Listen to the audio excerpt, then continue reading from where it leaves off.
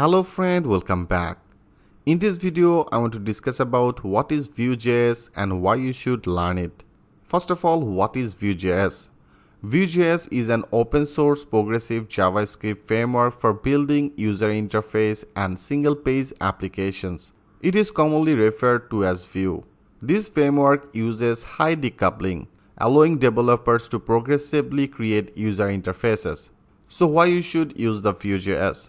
Here are some of the advantages of using Vuejs. First of all, it is a stable progressive framework, easy to learn and understand, simple and flexible, uses MVVM, that means the model view model architecture. They have comprehensive documentation available, focus on organization or project architecture, can be used for simple and complex application. It provides a number of ways to use transaction efforts, and most interactive. It is a lightweight framework in comparison to React and Angular. It's around 20 to 30 kilobyte in size, and most of all, it's really fun.